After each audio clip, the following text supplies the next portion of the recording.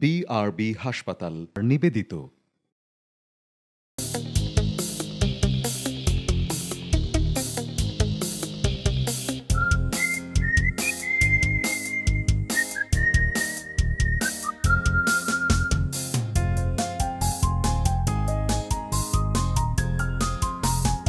প্রিয় দর্শক, আপনাদের প্রত্যেককে শুভেচ্ছা সহ আমন্ত্রণ জানাচ্ছি এনটিভির প্রতিদিনকার আয়োজন বিআরবি হাসপাতাল স্বাস্থ্য প্রতিদিন অনুষ্ঠানে। দর্শক, আজ আপনাদের সঙ্গে আছি আমি ডাক্তার সাখাওয়াত হোসেন।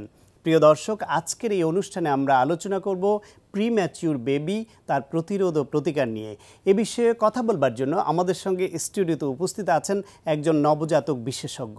চলুন দর্শক, অনুষ্ঠানের শুরুতেই আমরা পরিচিত হয়ে নেই আমাদের আজকের অতিথির সঙ্গে। ডাক্তার নাজমুন নাহার 1980 সালের জানুয়ারি মাসে ভোলা জেলায় জন্মগ্রহণ করেন। তিনি 2003 সালে শেরি বাংলা মেডিকেল কলেজ থেকে MBBS ডিগ্রি অর্জন করেন। এরপর তিনি চিকিৎসা বিজ্ঞানে উচ্চতর MD ডিগ্রি লাভ করেন। বর্তমানে তিনি বিআরবি হাসপাতালের নবজাতক বিভাগের ইউনিট প্রধান হিসেবে কর্মরত। আপনাকে আমন্ত্রণ জানাচ্ছি আমাদের অনুষ্ঠানে। ধন্যবাদ আপনাকে। একটি শিশু জন্ম নেয়ার জন্য মাতৃগর্ভে নির্দিষ্ট একটা সময় আছে, সেই সময় পরে পরিপূর্ণ হয়ে জন্ম নেবে।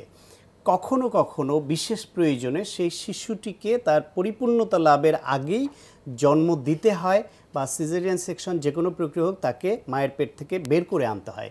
সেই শিশুকে আপনারা বলছেন প্রিম্যাচিউর বেবি। সাধারণত কি কি অবস্থায়, কি কন্ডিশনে একটি শিশু প্রিম্যাচিউর অবস্থায় পৃথিবীতে আনতে হয়? আচ্ছা, এর মধ্যে আমি একটু আগে বলে নিই, প্রিম্যাচিউর বেবি আসলে আমরা কাকে বলবো, কোন সময়ের আগে হলে তাকে প্রিম্যাচিউর বেবি বলবো। বেবিটি যদি মায়ের গর্ভে 37 সপ্তাহ পূর্ণ হওয়ার আগেই জন্মগ্রহণ করে তাহলে তাকে বলবো আমরা প্রিম্যাচিউর বেবি। যদি 37 সপ্তাহ পূর্ণ হয়ে যায় এবং 42 সপ্তাহের মধ্যে সে জন্মগ্রহণ করে তাহলে তাকে বলবো আমরা ম্যাচিউর অথবা টার্ম অথবা পরিণত বেবি। তো প্রিম্যাচিউর বেবি যারা 37 সপ্তাহ কমপ্লিট হওয়ার আগেই জন্মগ্রহণ করে, এর জন্য কিছু স্পন্টেনিয়াস কারণ, যে তারা নিজেদের প্রবলেমের জন্য অথবা মায়ের কিছু সমস্যার জন্য হয়ে যায়। আর কিছু কারণ আছে, যেটা হচ্ছে যে তার মায়ের সেফটি এবং বেবির সেফটির জন্য তাকে আগেই বের করে নিয়ে আসতে হয়। সেই কারণগুলি কি? আচ্ছা, মায়ের সেফটি অথবা বেবির সেফটির কথা যদি বলি, সেক্ষেত্রে মায়ের কিছু রোগ, যেমন মায়ের যদি এক্লাম্পসিয়া থাকে, মায়ের যদি আনকন্ট্রোল ডায়াবেটিস মেলাইটাস থাকে, তাহলে আগেই তাকে ডেলিভারি করে ফেলতে হবে। এছাড়া বেবির যদি হাইপক্সিয়া, তার মানে হচ্ছে তার যদি অক্সিজেনের ঘাটতি হয়, তার যদি শ্বাসকষ্ট শুরু হয়ে যায় পেটের মধ্যে থেকেই, তখন তাকে বের করে ফেলতে হয়। এছাড়াও অনেক কারণ আছে যার জন্য প্রিম্যাচিউর ডেলিভারি হয়ে যায়। তার মধ্যে অন্যতম কারণ হচ্ছে প্রিম্যাচিউর রাপচার অফ মেমব্রেন, তার মানে হচ্ছে পানি ভেঙে যাওয়া। যদি পরিণত হওয়ার আগেই 37 সপ্তাহ কমপ্লিট হওয়ার আগেই যদি বেবি পানি ভেঙে যায় মায়ের, তাহলে বেবিটি অপরিণত কিংবা প্রিম্যাচিউর হবে। এছাড়া মানে পুয়ার সোশিও ইকোনমিক স্ট্যাটাস, যেটা যে লো ইনকাম ফ্যামিলি, তাদের ক্ষেত্রে এটা খুব কমনলি হয়। মায়ের যদি ওজন কম থাকে, মায়ের বয়স যদি কম থাকে, যেমন টিন প্রেগনেন্সি আমরা যেটা বলি, যে 17 এবং তার নিচে যদি মায়ের বয়স থাকে, অথবা হচ্ছে মায়ের বয়স যদি 40-এর উপরে হয়, সেই ক্ষেত্রেও প্রিম্যাচিউর ডেলিভারি হয়ে যায়। এছাড়া যে মাল্টিপল জেস্টেশন যেটাকে আমরা বলি, যে টুইন অথবা ট্রিপলেট, 2 কিংবা তার বেশি যদি প্রেগনেন্সি হয়, তাহলে সেই ক্ষেত্রেও প্রিম্যাচিউর ডেলিভারি হয়ে যায়।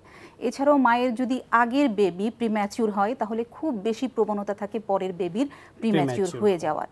এছাড়া অ্যাকিউট ইমোশনাল স্ট্রেস, যেটা মা যদি খুব স্ট্রেসফুল কন্ডিশনের মধ্যে হঠাৎ করে পড়ে, তাহলেও প্রিম্যাচিউর ডেলিভারি হতে পারে।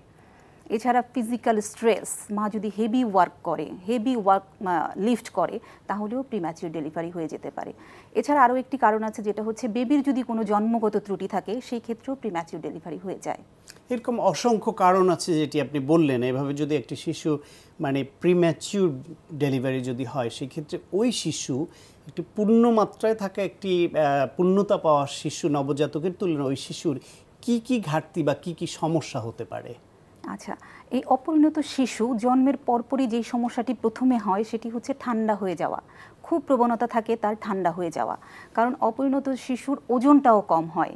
দেখা যায় তার যে বডি সারফেস এরিয়া, ওজনের তুলনায় বডি সারফেস এরিয়াটা অনেক বেশি থাকে, এজন্য হচ্ছে তার মানে শরীর ঠান্ডা হয়ে যায় খুব সহজেই। এজন্য তাকে কি করতে হবে, প্রথমে ঠান্ডাটা প্রিভেন্ট করতে হবে। এছাড়া হচ্ছে তার যেহেতু অপরিণত, সে প্রিম্যাচিউর, সে তার ব্রেইন থেকে শুরু করে চামড়া পর্যন্ত প্রত্যেকটা জায়গায় হচ্ছে অপরিণত থাকে। যেমন তার ব্রেইনে সমস্যা হতে পারে, যেটাকে বলি আমরা বার্থ অ্যাসফ্যাক্সিয়া, যে জন্মের পরপরই সে শ্বাস নিতে পারে না। এরপরে তার ফুসফুসটাই ম্যাচিউর থাকতে পারে, যার জন্য তার রেসপিরেটরি ডিস্ট্রেস হয়, যেটা শ্বাসকষ্ট হয়। এছাড়াও গ্লুকোজ মেনটেন করতে পারে না সে। তারপরে শরীরের লবণ, সোডিয়াম, পটাশিয়াম, ক্লোরাইড, ক্যালসিয়াম এগুলা মেনটেন করতে পারে না।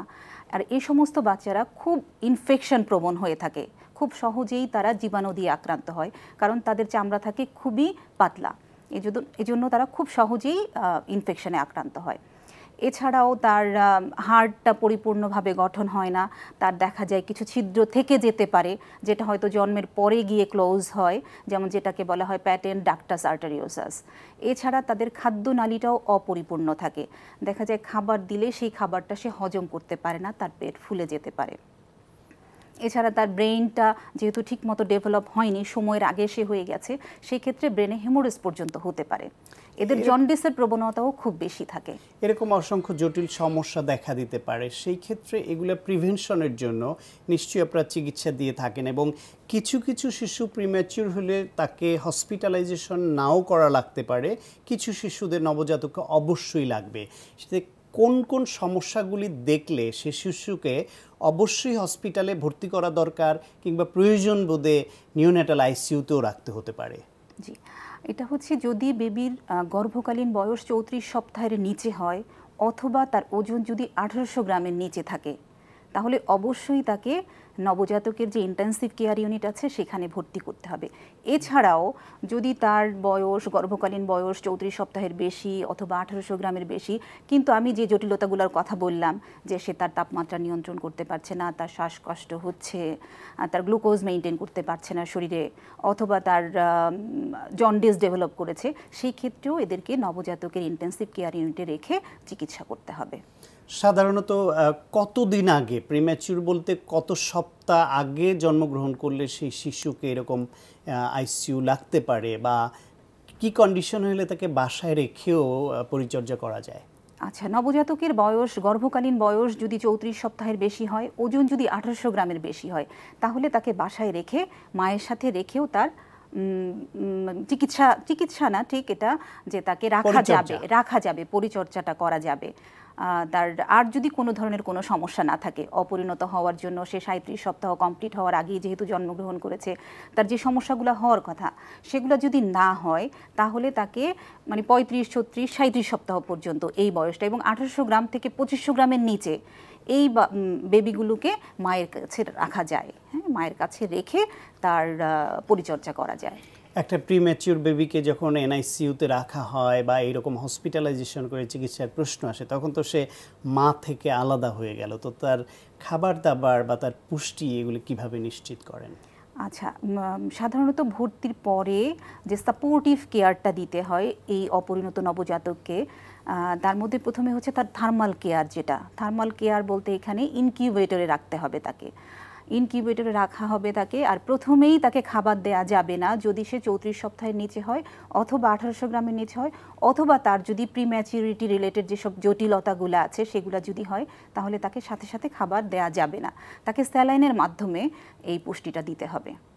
একটা প্রিম্যাচিউর বেবি আর একটা নর্মাল ডেলিভারি হওয়া বেবি, দুইটার মধ্যে প্রিম্যাচিউর যে কন্ডিশন ছিল সেই কন্ডিশনে আপনারা হসপিটালে রেখে হোক বা বাসায় পরিচর্যা দিয়ে হোক সেই শিশুটাকে ওভারকাম করলো, আর নর্মাল ডেলিভারি একটা বাচ্চা পরবর্তী লাইফে বিভিন্ন রোগ ব্যাধি বা তার মেধার লেভেল বা অন্য কোনো বিষয়ে এই দুই গ্রুপ শিশুর মধ্যে কি কোনো পার্থক্য হয়? হ্যাঁ, অবশ্যই পার্থক্য হয়। কীরকম? এটা হচ্ছে যে অপরিণত নবজাতক যারা, প্রিম্যাচিউর যারা, তাদের হচ্ছে রেটিনোপ্যাথি অফ প্রিম্যাচুরিটি বলতে একটা রোগ হয়, যেটা হচ্ছে অপরিণত হওয়ার জন্য অন্ধত্ব। এটা হতে পারে, এটা ম্যাচিউর বেবির সাধারণত হয় না, যদি না সে অন্য কোনো জটিলতা, তার মানে হচ্ছে অনেক বেশি অক্সিজেন কিংবা মেশিনে থাকে, এদের হয় না, পরিণত বেবির হয় না। কিন্তু অপরিণত বেবির এটা খুব কমন, যে রেটিনোপ্যাথি অফ প্রিম্যাচুরিটি। এছাড়া তাদের হেয়ারিং ইম্পেয়ারমেন্ট, মানে কানের সমস্যা হতে পারে। এছাড়াও তাদের গ্রোথ অ্যান্ড ডেভেলপমেন্টটাও ডিলে হতে পারে। এই জন্য এদেরকে চেক আপে রাখতে হয় যেমন অপরিণত নবজাতক যদি 35 সপ্তাহের নিচে তার গর্ভকালীন বয়স হয় এবং তার ওজন যদি 2 কেজির নিচে হয় তাহলে অবশ্যই তার চোখ পরীক্ষা করাতে হবে, যেটাকে বলা হয় ROP screening, retinopathy of prematurity screening, এবং তাদের কানের পরীক্ষা করতে হবে, হিয়ারিং স্ক্রিনিং, এবং তাদেরকে শিশু বিকাশ কেন্দ্রে নিয়মিত ফলো আপে রাখতে হবে এবং যার যে ধরনের সমস্যা সেটা সঠিক চিকিৎসা এবং তার ডেভেলপমেন্ট যাতে ঠিক হয় সেই ব্যাপারে উদ্যোগী হওয়া। আপনাকে অনেক ধন্যবাদ। আপনাকেও ধন্যবাদ। প্রিয় দর্শক, আমরা শুনছিলাম প্রিম্যাচিউর বেবি, তার প্রতিরোধ এবং প্রতিকার কি থাকতে পারে সে বিষয়ে অত্যন্ত প্রয়োজনীয় কিছু পরামর্শ। আশা করি আপনাদের কাজে লেগেছে। প্রিয় দর্শক, এই অনুষ্ঠান সম্পর্কে আপনাদের যে কোনো মতামত বা পরামর্শ থাকলে অবশ্যই লিখে জানাবেন এই ঠিকানায়। প্রযোজক বিআরবি হসপিটাল স্বাস্থ্য প্রতিদিন, এনটিভি, বিএসইসি ভবন, 7ম তলা, 102 কাজী নজরুল ইসলাম অ্যাভিনিউ, কারওয়ান বাজার, ঢাকা 1215। ফ্যাক্স নম্বর 914338 থেকে 7 পর্যন্ত। ইমেল বিআরবি হসপিটাল স্বাস্থ্য প্রতিদিন @ntvbd.com। প্রিয় দর্শক, আপনার প্রিয় অনুষ্ঠান বিআরবি হাসপাতাল স্বাস্থ্য প্রতিদিন দেখতে ভিজিট করুন www.ntvbd.com। এছাড়াও এনটিভির জনপ্রিয় সব অনুষ্ঠান ও খবরের আপডেট জানতে ভিজিট করুন আমাদের ইউটিউব ও ভেরিফাইড ফেসবুক পেজ। দর্শক, আজ এ পর্যন্তই। সবাই ভালো থাকুন, সুস্থ থাকুন এবং অবশ্যই থাকুন নিরাপদে। দেখা হবে আগামীকাল ঠিক একই সময়ে নতুন কোনো অতিথি নিয়ে।